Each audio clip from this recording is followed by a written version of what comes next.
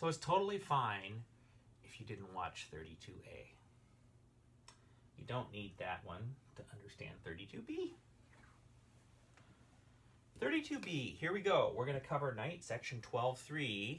And because I did such a gory job of going into how you calculate the center of mass of a plate in 32A, I'm not really going to cover Knight 12.4. So let's do 12.3. 12.3 asks the following question.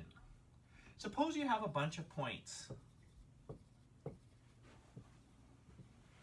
Okay, so there's 1, 2, 3, 4, 5, 6 points, but you could say that's 1, 2, 3, ... M points. And suppose these points are all welded together. This is my office mate. Say hi to Professor Reckinger. Hi, this is just drawing pictures? Yep, that's all we do here is draw pictures and erase them. This is art. I'll make sure that makes the video, okay? So here we have these M points, and now they're all welded together by these rods that you don't have to worry about, except that they're there to weld all these points together. So these points can't really move relative to each other. And let's assume that this one's M1, and this one's M2, and this one's M3, ... This one's M sub capital M. Now let's nail down this plate. So I'm going to take a nail, I'm going to throw it through the plate. And I'm going to throw it through the plate right there. So now this thing, these points, can only whirl around this point right here. Okay, well, if they can only whirl around that point, let's give the amount that they're whirling around that point some name, angular frequency, omega. And now we can ask the question, how much kinetic energy is there here? Well, how fast is this guy moving? Let's call that V1. Its kinetic energy is 1/2 m V1 squared. Then there's, how much is this one moving? Well, its kinetic energy is plus 1/2 m, and this should have been m1, m2 v2 squared. And then there's how much this one, ... all the way up to the last one, which is, so plus ...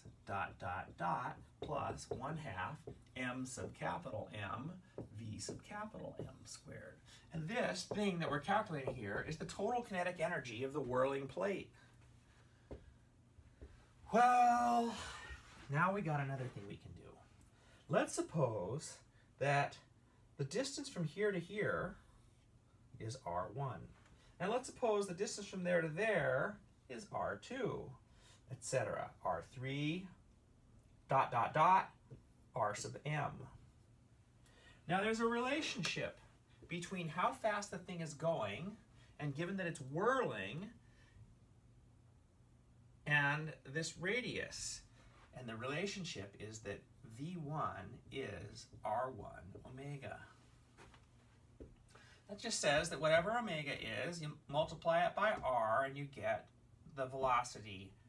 And in this case, it's R1, that radius, and you get velocity 1. And if it was a bigger radius, you'd get a bigger velocity. And if it's some smaller radius, like this one down here, R sub M looks a little smaller than the others, then it would still be multiplied by omega, but since R sub M is smaller, then V sub M is going to be smaller. So we know all those. Now let's substitute. You see where I have V1 up there? Let's substitute what we just learned, that V1 is R1 omega, V2 is R2 omega, Vm is Rm omega. Let's substitute that. So there, I did it. I did the substitution. Now that's looking kind of nasty, but notice that this term here has an omega, which we then square it. So that term there, if you kind of expanded that out, has an omega squared in it. Meanwhile, this term here, if you expanded it out, has an omega squared in it. And this term has an omega squared in it. In fact, every last term has an omega squared in it. So let's factor that out. And of course, every term has a 1/2 out front. So let's factor that out. And what are we left with in between? Well, this term has an m1, and then it has an r1 squared. And this term has an m2, and then it has an r2 squared. Plus, dot, dot, dot, plus, the last term has an m sub m times r sub m squared. So there, I just factored it. Let's give this thing here, because it's such a big mess, let's give it a name. Let's call it I. What does I stand for? It doesn't stand for impulse. That was the last chapter. In this chapter, I stands for moment of inertia. That's its name. Doesn't really matter what its name is. That's what we call it. That's what we use as a symbol for it. You can tell that it's not impulse because it doesn't have a vector sign over it. So I've done the rewrite, and that's almost where I want to leave it. The important thing is the kinetic energy of a rotating body, if it's rotating around some point, is 1/2 I omega squared. How do you calculate I? It's sum over all the points on the rotating body of the mass of the ith point on the rotating body times the radius to the ith point on the rotating body squared.